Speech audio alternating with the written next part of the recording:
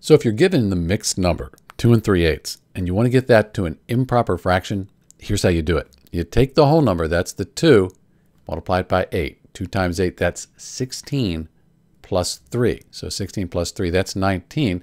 That'll be the numerator. Then we just bring the 8 across for the denominator, and we get an improper fraction, 19/8. So that's equal to the mixed number 2 3/8. Let's do it one more time. 2 times 8 is 16. 16 plus 3, that gives us 19. That's our numerator. Just bring that denominator across, and you're done.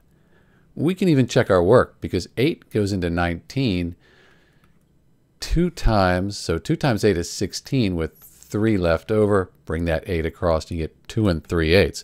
That's what we started with, so we know we did this correctly. In the mixed number 2 3/8, that's equal to our improper fraction here, 19/8. They have the same value, they're just written differently or represented differently. They have the same value. This is Dr. B. Thanks for watching.